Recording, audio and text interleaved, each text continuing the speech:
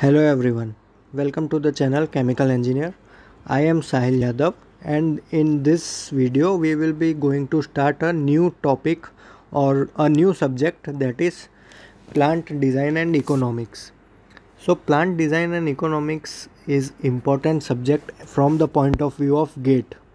Okay, as well as if you are a chemical engineer, if you don't want to do MTech but if you want to do MBA, then this subject will help you. So what we do in this subject? So plant design and economics. So we will study about designing as well as economics. But in the chemical engineering BTech curriculum, we mostly focus on economics in this subject. As well as for GATE also, they only focus on economics. So only one topic of designing is there. Okay. So this video is for the syllabus of to discuss the syllabus of that course. So let me tell you the syllabus. From the next video we will start a real course. Okay, so in syllabus we have a chapter 1 which is based on the first is the principle of process economics and cost estimation. So in this chapter we will discuss about various types of cost, as well as we will discuss about various type of investment required to set up a plant and to run out the operation in a plant. Okay, that we will discuss, and we will discuss about various method for cost estimation. So for various different investment we have different types of cost estimation methods.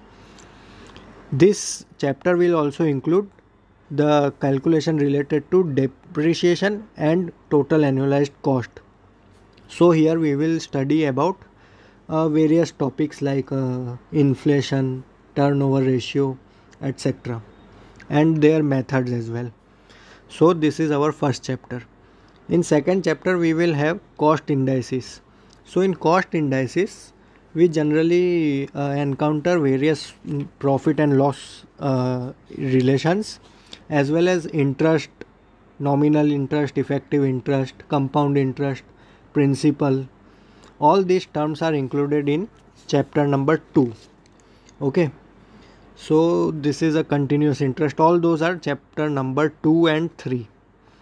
Similarly, rate of return and payback period, these two are the basic topics in which we will study various topics like time value of money, then depreciation, then comparison method. So there are various method for depreciation, then cash flow, then we will study about net present worth value, discounted cash flow methods, and others. Okay, so all this we will study in the first 5 chapters, and in the last chapter we have of designing.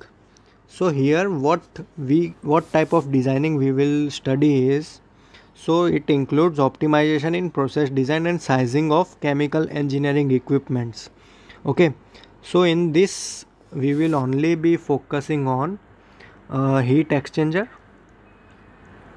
and a second is a multi-stage contactor. Okay, so contactor. So these two only are the topics which we will be going to study in the last chapter.